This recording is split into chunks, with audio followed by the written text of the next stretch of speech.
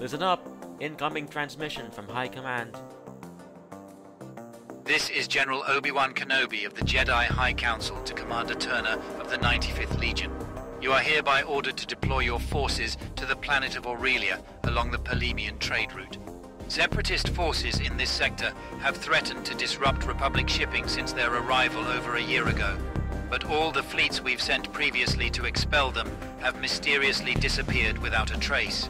The last transmission we received from the latest naval engagement make mention of some kind of advanced enemy weapons platform on the surface of Aurelia, but our military intelligence has yet to draw any definite conclusions. What we do know is that the Separatists have created something within the planet capable of destroying our ships from afar. Its name, Stonehenge.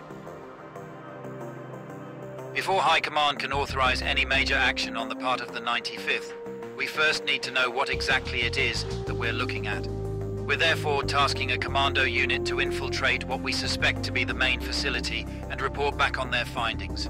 Once we get a clear picture of what's ahead, we'll devise a plan involving the 95th and any other units also within the sector.